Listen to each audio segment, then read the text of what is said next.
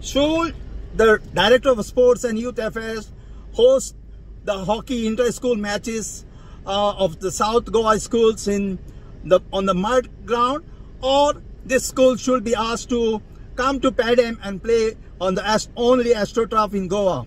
That is a question which has been going around in the hockey circles for quite some time. Some hockey officials are hell-bent in hosting the matches in South Goa, either in Majorda, Seraulim or Bethalbatin ground. And these are the grounds of the Sports Authority of Goa does not have any Astroturf, and they are just mud surfaces, or with some places there is some grass. But when the only Astroturf is there in the state, why it is difficult for the schools to come all the way to Mapsa and play? There are two schools of thought on this.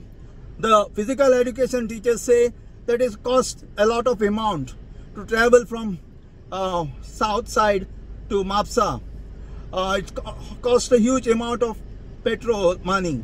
Although now with the Goa government providing them buses and diesel, in some cases it is quite subsidized, but still they have an issue with it. And the other thing is, some of the schools say their standard is not good because there are no SAG coaches in the south, and they don't want to be facing humiliating defeats from the North Goa schools whose standards are very high.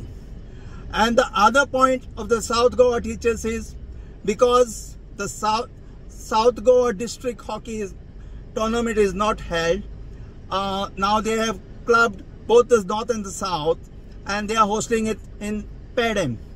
Because on account of the non-hosting of the north and the south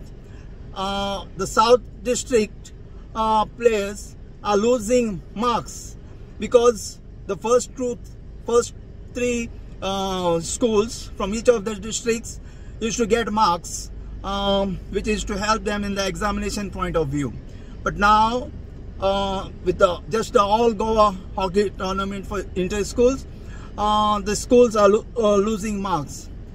Then there is another contention saying, what is the point in having the infrastructure in the north if this South Goa schools are not coming and playing on these surfaces? So these are some of the issues which are facing Goans hockey.